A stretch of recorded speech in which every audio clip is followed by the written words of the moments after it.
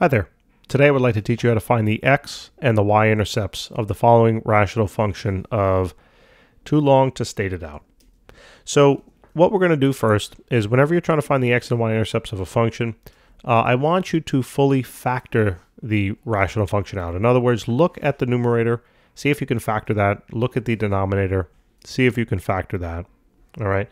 And then we're going to see if there's any terms that we can cancel and kind of simplify it from there. All right, because sometimes it's a little deceiving. If factors will cancel, then it might not be exactly what we thought would be the x and the y-intercepts. All right, so first thing is to factor this. So can we factor this quadratic in the numerator? Of course. We're going to look to find two values that multiply to positive 7, but yet add to positive 8.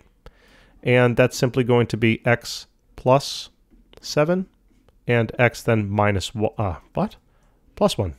Okay, it's a little early, ladies and gentlemen. So a positive 7 and a positive 1 multiply to positive 7, but yet add to negative 8. So that's cool. Then we're going to do the same trick on the bottom. You're going to look here and you're going to say, okay, I got a positive 30. And are there two numbers that multiply to positive 30, but yet add to positive 11? And there is, right? It's going to be x plus 5,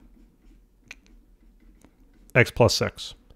So positive 6, positive 5 multiply to positive 30, but yet they're going to add to positive 11. So that's cool. Okay, so now let me make this just a little bit neater. So we're going to move that up. Now, once this is in fully factored form, I'm going to cancel any factors that are in common. Now it turns out that there aren't any in common. So basically, this step was, I guess, a waste of time. However, you can't really tell that when you look at the function. All right? So I would suggest always factoring it out to the fullest extent. And then if nothing cancels, okay, don't worry about it. It's not like it was all for naught, because it'll help save us time in a minute. All right, but there's nothing to cancel, so this is the function I'm working with. Now what you're going to do is now you're going to focus your attention on how to find the x-intercept and then the y-intercept. If, for example, let's just pretend that these two terms cancel, which they don't, then you would be left with the function of x plus 1 over x plus 5, and then this is what you would be using in your analysis moving forward. Okay, so to find the x-intercept, what you're going to do is you're going to set the f of x equal to 0, and you're going to solve for x.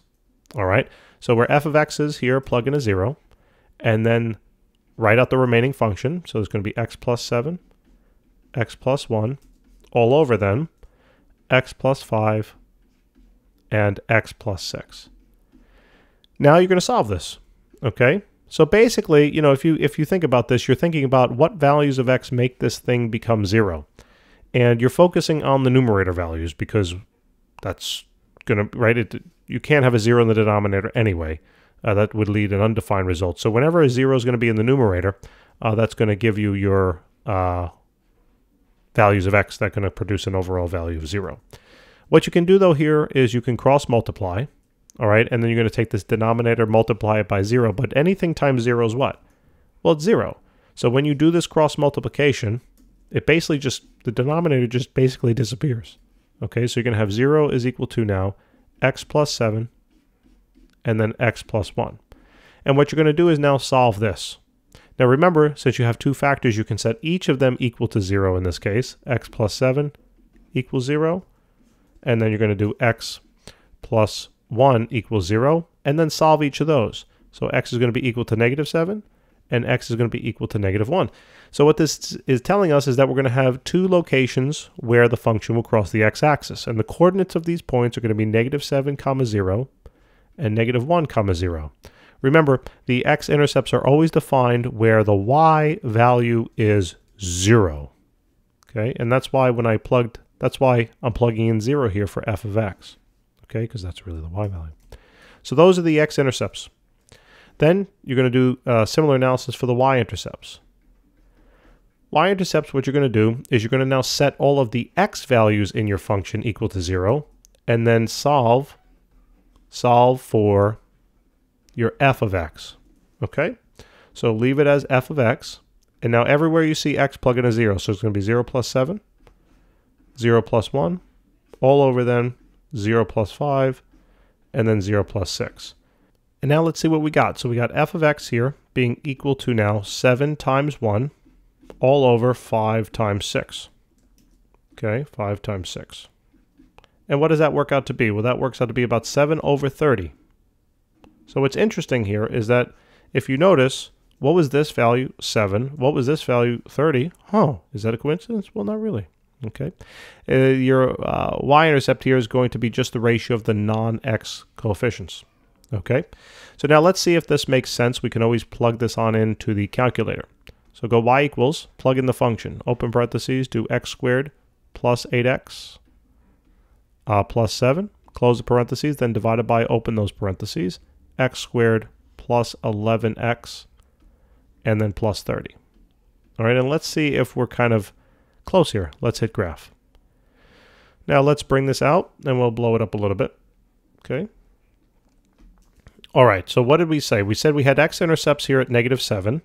Okay, so look, this is exactly -7, right? -1, 2, 3, 4, 5, 6, -7. -7. And then it looks like it crosses right here at -1 as well. So that's what we said for the x-intercepts. And if we, if we zoom in a little bit, let's go to zoom, hit 2, zoom in.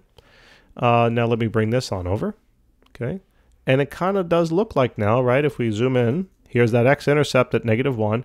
But you see it's crossing that y-intercept. It's crossing that y-axis right here at, some fraction. It's definitely less than half. And this would make sense, right? 7 over 30. Okay, 7 over 30, that's probably about 7 over 30 here. 7 over 30. Now what we could do is we could use the calculator to help us out. We can go to second calc, do value, and then what you're going to do is you're going to write x equals what? Well, 0.